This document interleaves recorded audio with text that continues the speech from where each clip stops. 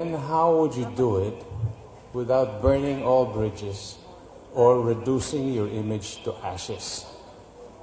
I love how it takes a professor to ask that. Thank you very much for that question, sir. Who would like to take this? Actually, one of the differences in a franchisee-franchisor relationship that is different with the marriage is that there is a fixed term to the franchise. There's a fixed term. So one of the ways where one of the easiest ways would be to wait for the term to expire. And that would be one way to end the relationship. And it could be that it is already because it is towards the end of the relationship. And that is the proper timing for it. The other way would be to retail and to agree that, actually agree to disagree and say that, maybe our values are not aligned and we don't the franchise. Of course, the messiest one is a termination. And where the franchisor would write the franchisee and say, we've tried working it out with you, we need to terminate because obviously we're not just here to work with you in terms of the brand. There are other people in the system that are going to be affected if you don't take action, and the termination might be necessary. Well said. Thank you very much. Sir Jerome, any additions to that? I guess this is exactly why my dad told me that when I get married, I should ensure that there's a renewal clause in the marriage contract. That was proposed once, remember? No, there should just be 10 years to marriage. I'm serious. My dad, God bless his soul, my dad seriously said, lagay mo yan para sigurado ka. No? But I agree with Glenn. No? What he's saying is that for a franchise contract, there is a fixed term, and therefore after which both parties can sit down and therefore evaluate whether this is still something that we both want to do. You try to do that with your wife, except that you cannot do anything, right? But sometimes there are violations that are committed even way before the franchise contract ends. At which point the franchisor needs to make a decision. At least for our franchise contract, the violations are classified into minor and critical deviations. And minor ones are those that you can say, stand in the corner lang yung franchisee and rectify it. No, of course you're like grounded. But there are those that are super, super bad, like she got pregnant or something, that you can't do anything about. But that's something that you now need to call the attention of the franchisee on, and therefore impose the corresponding penalties.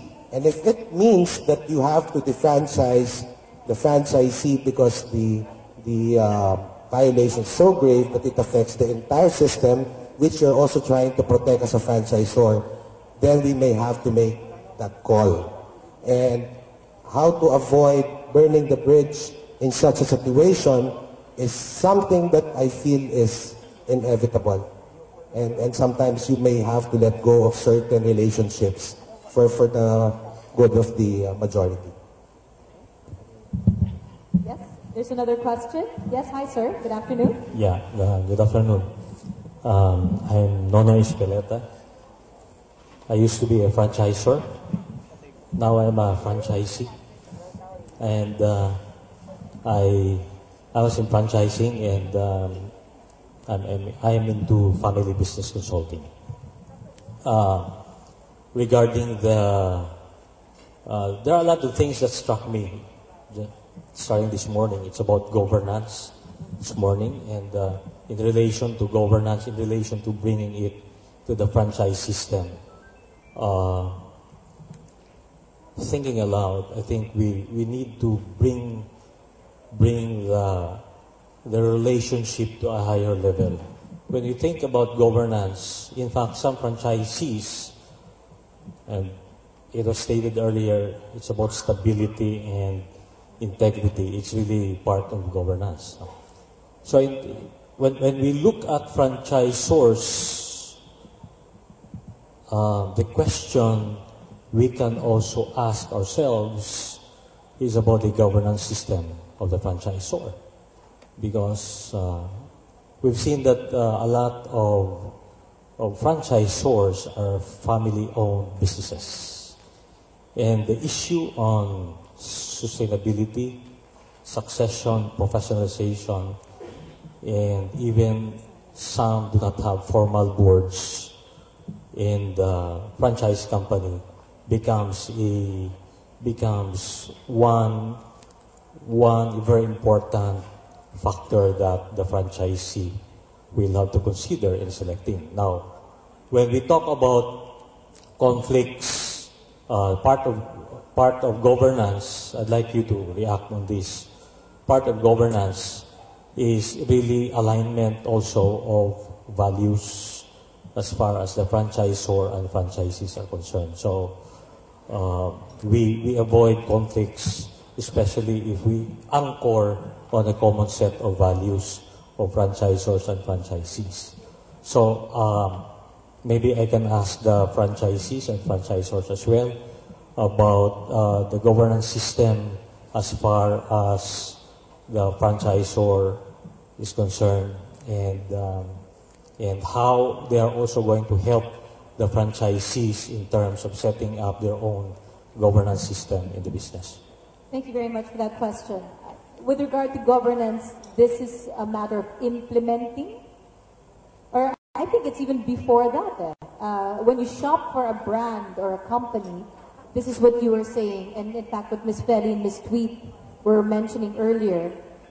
You want a company that believes in the same things you do.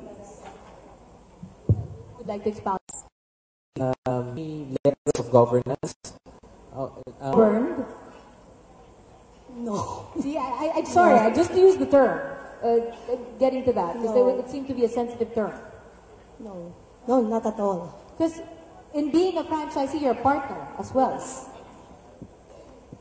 We are not governed by Maxes, but we have to follow the franchise agreement so that there will be a harmonious relationship with each other. We need to follow the standards, because that's precisely why you got a franchise of that brand, because you believe in their system and you believe in their processes. So you have to follow their system. And again, it's one of the most important points that before you sign, you need to be aligned so that the problems don't arise later on, right? That's why a dialogue, even before anything is signed, is very, very important. Any other questions from our audience members? Yes. Hi, good afternoon. Hello? Hi, good afternoon. Good afternoon, yeah. This is actually a very basic question, a very simple question. We've been talking about the things, the secrets, the basic things that we need to know on how to grow the business. But how about the challenges that go with it? Like for the franchisees, how are you able to assess that particular business is indeed workable for you? Challenges. His question is how was I able? How were we able to assess the business? Yeah, from the very start, how are you able to assess that particular business is indeed workable for you? Yeah. That you can deal with it. Yeah, it was something that we believe in the product. We believe in the product. We use the product, so we know that if it worked for us, when people buy it, it will also work for them. So that's why we knew that if we got into the business, that it would be a good business, given you get a good location.